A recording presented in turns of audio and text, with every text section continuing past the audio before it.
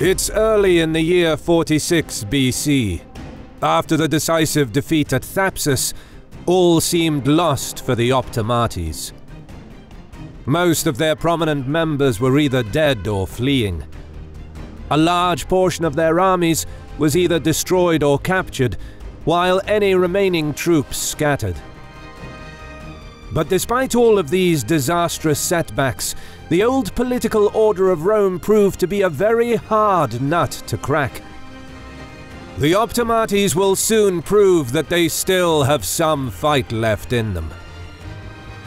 And for today's video, we partnered up with our friends over at simplisafe. I wanted to improve my home security for some time, and simplisafe were kind enough to let me try out their system. It was incredibly simple to set up, without any need to drill holes and set up cables, and after using it for over a month, it proved to be very reliable in keeping my home safe 24/7. simpliSafe's home security is packed with features. You can monitor your home even while you're away, using the mobile app to spot unwanted guests. My favorite is the keychain remote that allows me to control my home security system with the press of a button. It is an awesome addition to the main keypad panel that controls the system. An array of easy-to-install sensors provide multi-layered protection, and the system also detects water leaks, floods, smoke, and carbon monoxide, and notifies me if the door or a window is left open. Best yet, simpliSafe's system will automatically call emergency services if needed. If you're looking to make your home a safer place, check out simpliSafe's award-winning home security using the link in the description below.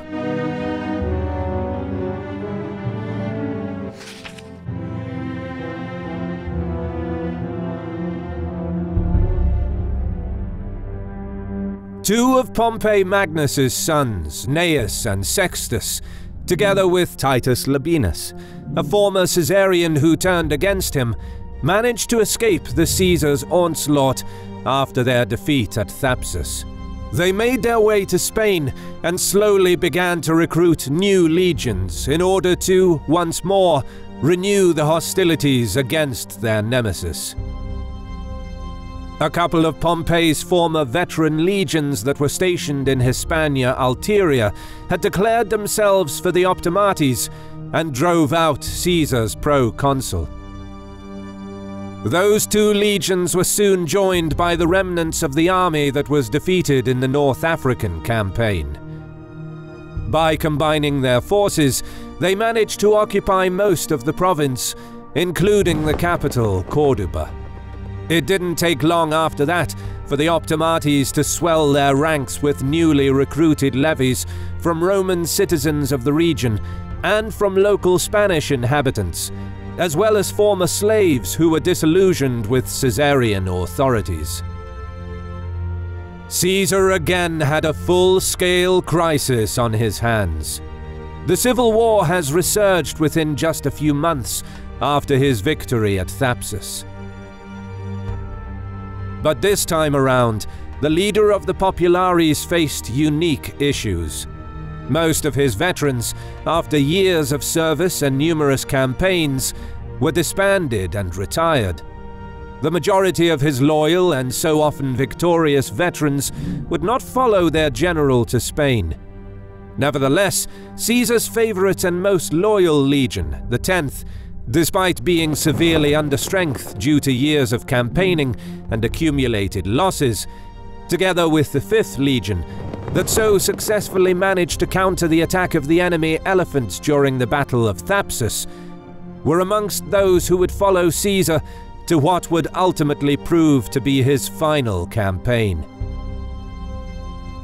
Caesar arrived in Spain in early December 46 BC, after an epic march of almost 2,400 kilometers, which his army covered in less than a month, a march that, according to some ancient sources, Caesar commemorated in a short poem that he wrote.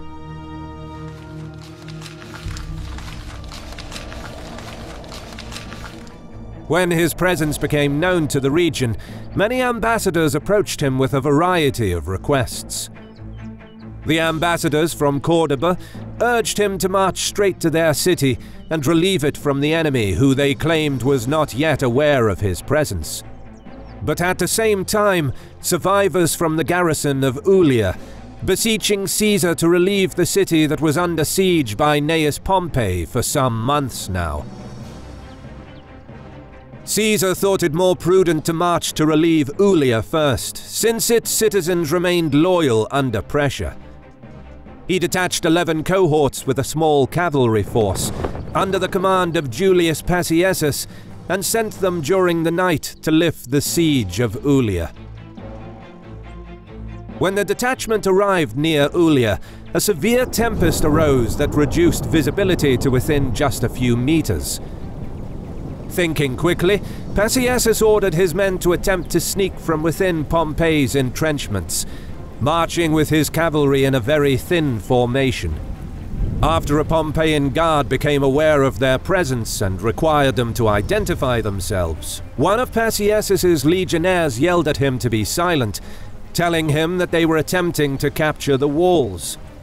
The trick worked, and the Caesarians managed to enter the city. Thanks to Paciensis' cunning and the audacity of a single legionnaire, the siege of Ulia was lifted.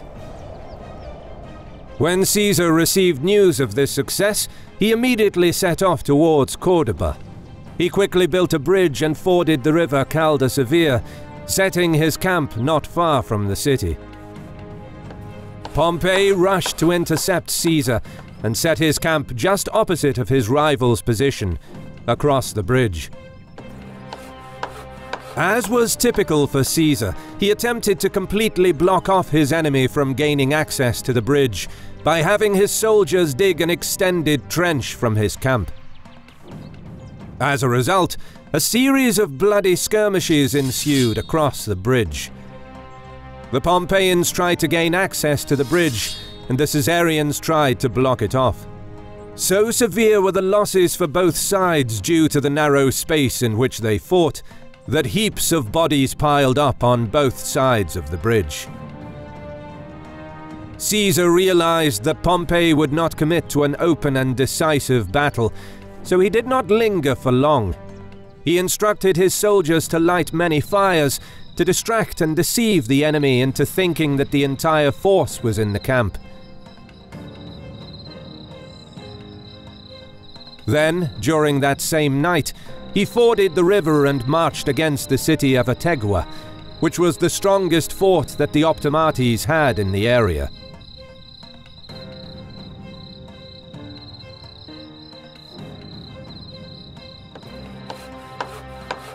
The veterans immediately began to besiege the town of Ategua, forcing the new recruits to follow their lead and accustom themselves with the heavy workload that was typical of the Caesarian way of waging war.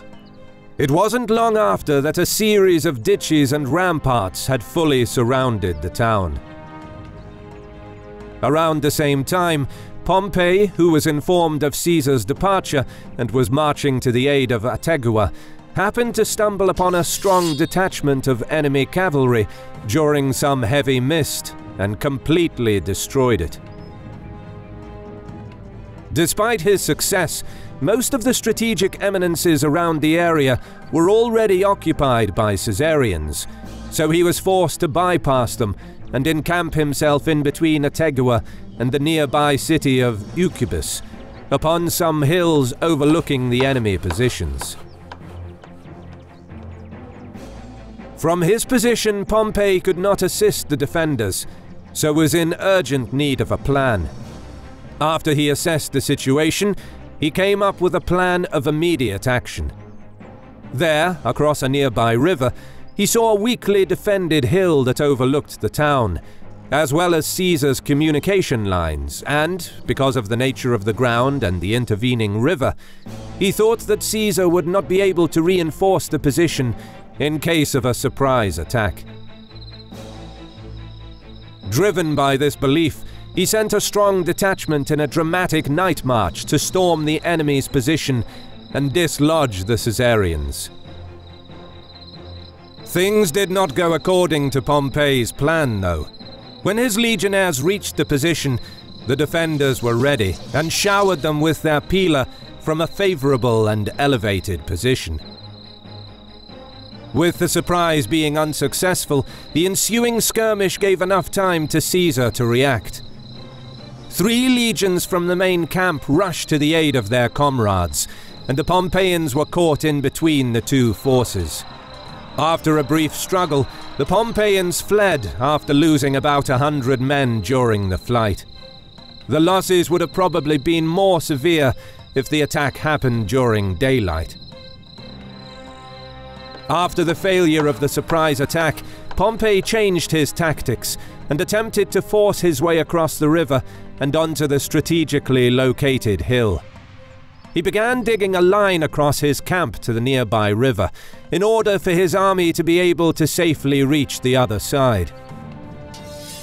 Once again, skirmishes ensued around the entrenchments, but Pompey's army was eventually able to reach the river and even build a new fort on the opposite bank. The no-man's land between the 2 opposing fortifications became a place of severe and intense clashes, with neither side being able to achieve a major victory, and both armies sustained minor setbacks. Pompey needed to break the stalemate and relieve the town from his enemy. During the night, he managed to sneak messages to the besieged, imploring them to assemble and attack a specific point of Caesar's fortifications, in the hope that they could break out and unite with his forces outside. The garrison of Ategua complied and tried a desperate breakthrough out of Caesar's chokehold, but the effort was in vain. The Caesarian army proved to be way too prepared and capable of repulsing the attempt. After a brief clash, in which the garrison sustained heavy losses, it was eventually forced to retreat in disarray back within its walls. After the failed breakthrough attempt, Pompey decided that he could do nothing more for the besieged.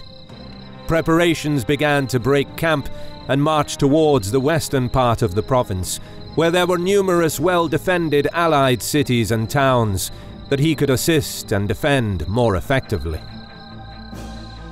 Caesar intercepted this intelligence and decided to inform the inhabitants of the besieged city about Pompey's decision to abandon them. And, as he had correctly predicted, it didn't take long before a letter arrived from Governor L. Menatius, who offered to surrender the town as long as he received guarantees that their lives would be spared, which Caesar granted.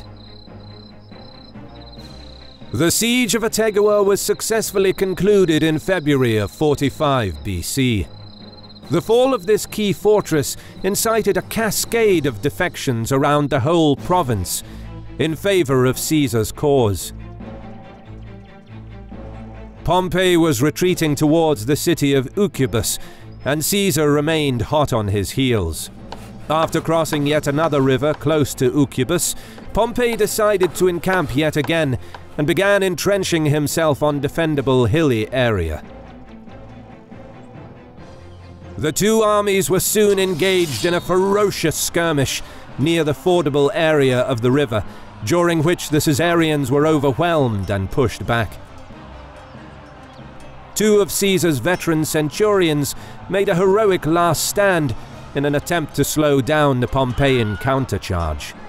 Their eventual deaths gave enough time to the opposing Caesarian horsemen, who were rushing out of their camp to intervene, and in their turn drove the Pompeians back to their own entrenchments. Both adversaries were carefully maneuvering, attempting to defend their lines, while at the same time endeavoring to exploit any weakness and strike a knockout blow to the enemy. After marching a few miles westwards, both armies stopped and began to dig in. Pompey encamped just outside the city of Aucubus, and Caesar a few miles to the north. He immediately set his legionnaires to dig a protracted ditch along the communication and supply routes of his enemy that ran towards the city of Aspavia, just off to the north of his position. After Pompey observed this, he immediately perceived the seriousness of the situation and decided to hazard an engagement against the Caesarian forces. But he remained wary and cautious enough to march along the hills and attempt to provoke an engagement from a favorable, elevated position. The exact description of what happened next is lost to us, but it is reasonable to assume that Caesar's forces managed to dislodge the Pompeians from their position, and that they were only saved by the onset of darkness. It was around that time that letters sent from Pompey to his allies in nearby cities were intercepted. In them he described a switch in his strategy, and that from now on he would attempt to defend every allied city, intending to hinder Caesar's army from using them as supply depots and provision sources that it so desperately needed. Pompey continued to retreat to the western side of the province, and Caesar followed him closely, managing to capture the city of Ventisponte during the pursuit. The commander of the Optimates, being faithful to his aforementioned strategy, has set out to enact it, burning the nearby city of Caruca when its garrison refused to open the gates to him, and from there marching southwards to the nearby town of Munda, where he positioned his army upon the mountainous area to the immediate vicinity of the town. Caesar, still on the pursuit, arrived in the plains of Munda and pitched his camp opposite to that of Pompey. The next day, while Caesar was preparing to once again set out with his army, scout reports stated that Pompey's army was arranged in battle order ever since midnight. Julius Caesar ordered for the battle standard to be raised immediately. The final showdown of the largest and most catastrophic civil war of the ancient world was imminent. The two camps were divided from one another by a plain extending about 5 miles. Pompey enjoyed a double defense of sorts, due to the nature of the country and because the town was situated on elevated ground. Across this valley ran a small river or rivulet, which rendered the approach to the mountain very difficult.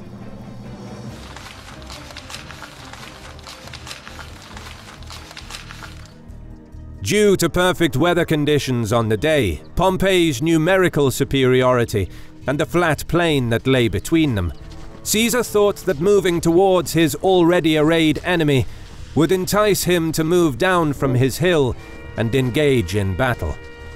But Pompey stayed put, and it soon became obvious that the commander of the Optimates would not dare leave the high ground, even though Caesar's army was composed largely of new recruits. When they reached the edge of the plain, which was the most disadvantageous location to initiate a battle, Caesar pointed that out to his largely inexperienced troops. The subsequent delay of their advance enlivened the Pompeians, who advanced a little way, but without abandoning their advantageous position.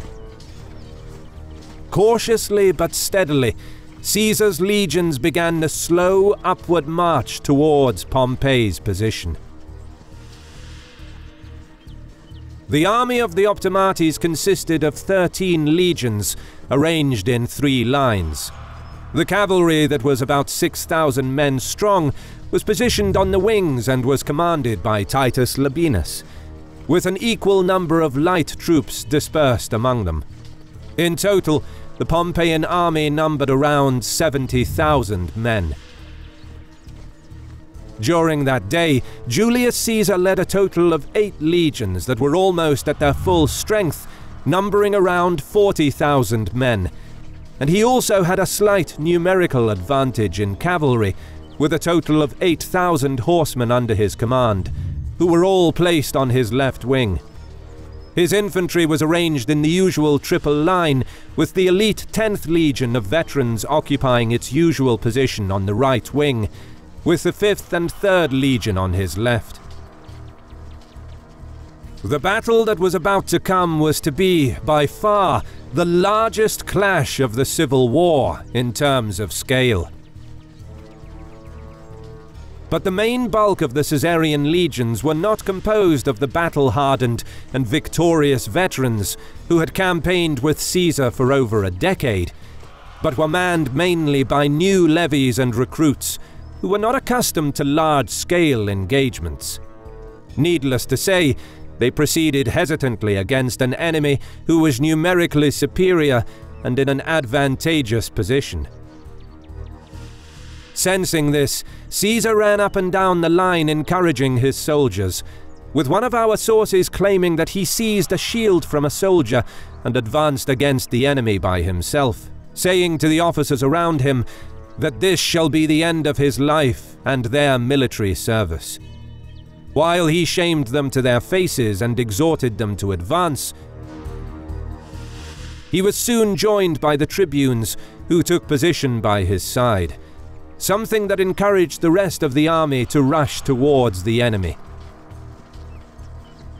The bulky mass of the two armies had no room to maneuver on this rocky and inclined battleground, and cavalry action could not be easily initiated due to the rugged terrain, so the infantry was to play a decisive role. The battle proved a much longer affair than the clash at Thapsus, and the Pompeians managed to withstand the initial and most formidable charge of their adversaries. After the exchange of more than 30,000 pila, the similarly equipped and trained armies engaged in a long drawn-out and exhaustive contest, in which no one seemed to be gaining the upper hand. For hours they were battling it out, with neither the Pompeians being able to break the line of their enemy, nor the Caesarians being able to push back the multitude of shields that were blocking their advance. After hours of this exhaustive hand-to-hand fighting, Caesar's right wing began to edge out their opponents. Once more it was the grizzled veterans of the 10th Legion who managed to take the better of their enemies, despite being severely under strength. With only a fraction of their manpower still able to fight, the men of the 10th, most of them in their 40s and 50s, who were the spearhead of numerous campaigns and battles, did what they have done countless times before, displaying an unparalleled courage and endurance as they began to push Pompey's numerically superior left flank back uphill. With this severe crisis unfolding, Pompey was forced to remove a whole legion from his right wing and bring it to the rescue of his hard-pressed left wing. This was the moment that Caesar was waiting for. He ordered his cavalry to charge directly against Pompey's weakened right wing and send part of his auxiliaries to charge Pompey's undefended camp. Labienus, who commanded the cavalry, saw the movement of Caesar's auxiliary cavalry and charged with some of the troops to intercept them. Amidst this turmoil, Pompey's hard-pressed infantry perceived Labienus's movement as an attempted retreat. It was the turning point in the battle, and soon the army of the Optimates routed in panic towards the city of Munda. The Caesarians mercilessly pursued the remnants of the Pompeian army all the way to the city of Munda, which they soon placed under siege.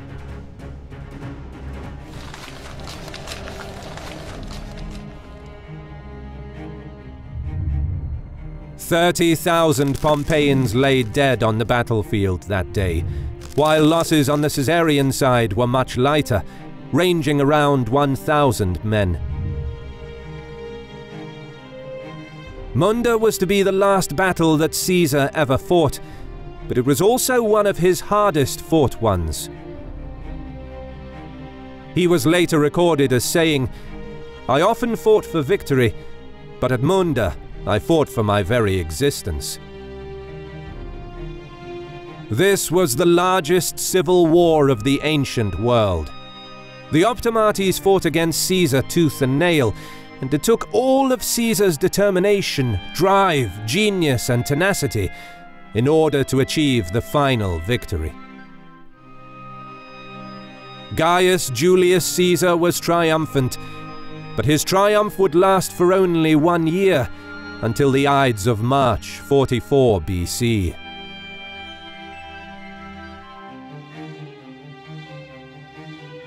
Special thanks to our friend Hoc Est Bellum for collaborating with us. He also makes animated battle videos, so make sure to check out and subscribe to his channel. Credit goes to our awesome patrons who make videos like this one possible. Consider joining them to support our work. You can also support us by subscribing to our channel and clicking the bell button to get notified when our new videos are released. And as always, thank you for watching.